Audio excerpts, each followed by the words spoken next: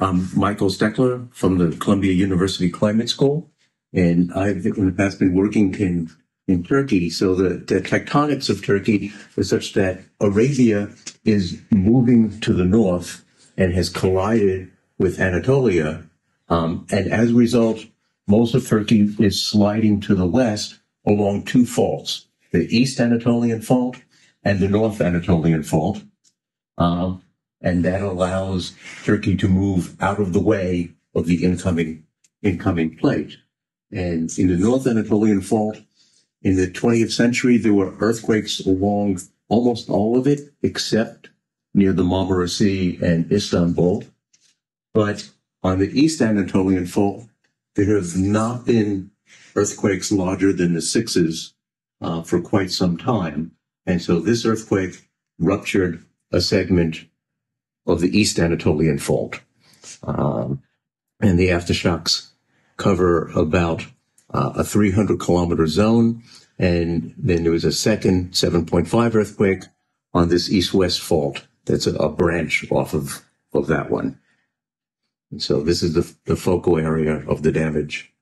One thing that happens is when the earthquake happens, the ground not only shifts, and over here it's shifted by 3 meters, but the seismic waves are going back and forth and back and forth. So a building here is getting shifted back and forth and shaken, and then the second one happens, and it's now getting another set of shaking, and that makes this area in the middle the place that's most likely to have building collapses.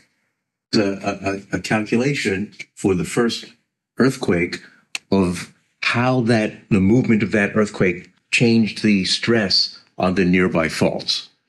So what you see is in red is where the stress has increased, making it more likely to rupture. And the blue is where the stress has been relieved and the stresses are less.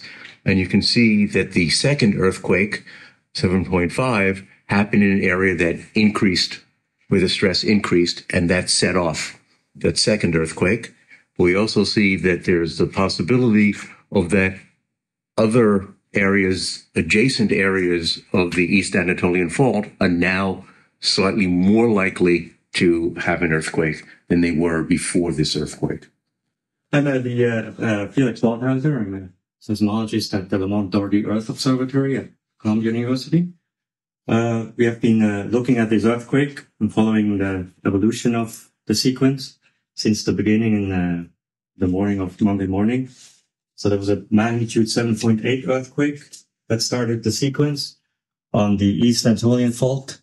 And then there was a second one 9 hours later, a larger one, a 7.5 earthquake on a separate fault that splayed off the East Anatolian Fault. Both the first earthquake had about 3 meters of slip, so the displacement was about 3 meters horizontally, and then the second one even more. The whole length of the fault that slipped was about 300 meters. So a very long fault that when we look in detail, so you're going to move this part here over to a detailed view of the fault structures here.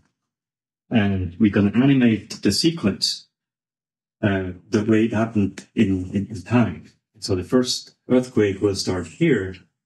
That's a 7.8 earthquake. And then the second earthquake happened on a separate fault to the north.